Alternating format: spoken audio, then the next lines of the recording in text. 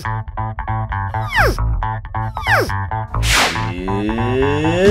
Touch-Up!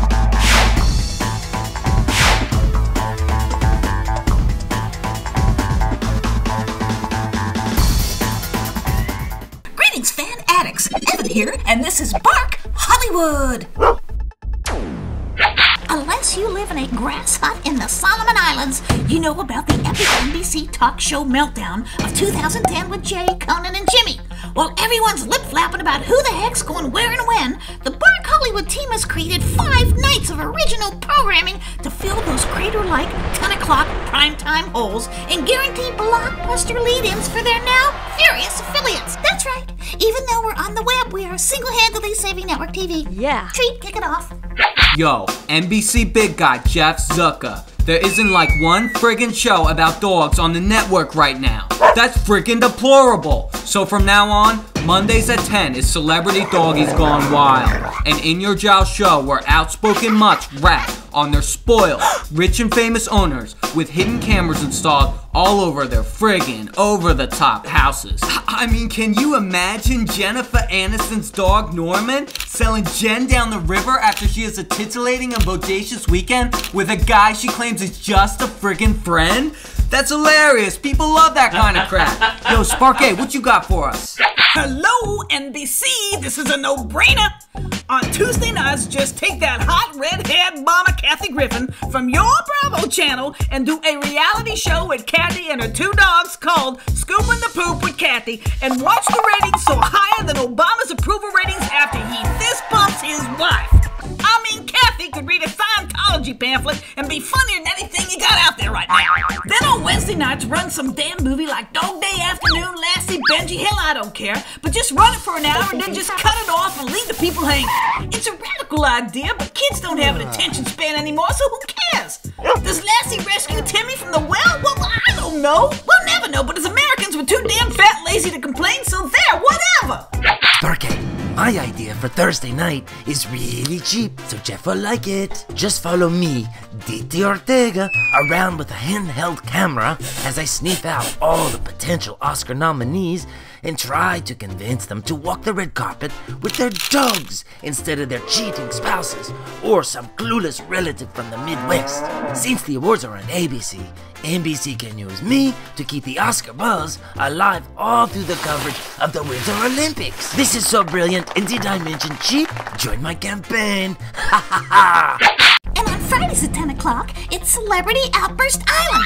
Every time a pompous celebrity snaps with an obnoxious outburst, pay attention Rush Limbaugh and spanking new Fox reporter who's sure to screw up, Sarah Palin. They're immediately whisked to a remote island, holed up in a 5x6 cell and forced to watch endless reruns of Jay's primetime monologues and John and Kate +8 until they apologize and admit their stupidity. Should not take long. So there you have it. NBC primetime programming solved. And P.S. You're welcome, Jeff. Now how about throwing a few weeks of SNL hosting duties our way? I'm just dying to meet that Andy Samberg. Okay, till next time, I'm all ears, and this is Bark Hollywood. Ruff. Oh man, I really tend to burn through the cashola, so it's a good thing I'm so employable. Roll it. Oh man, my hours were cut back at the deli. Some lame excuse like my attitude or something. So I applied for a job at Fred's Breakfast. Fred was paws down, the greatest guy I ever met. Everyone loved him. He had a real sense of community and said if I ever needed help, his pals would take care of me. So I met with the new pastry chef, Lamont LaRue. Hey, you LaRue? Why? I called about the assistant pastry chef job. I'm Todd. Okay. Yeah, me and Fred were great drinking buddies. Man, could we knock him back? There was this one St. Patty's Day when I swear... All you have to do is put the icings on the rolls. Simple enough, okay? Can do, LaRue. Here's the icing. Go for it.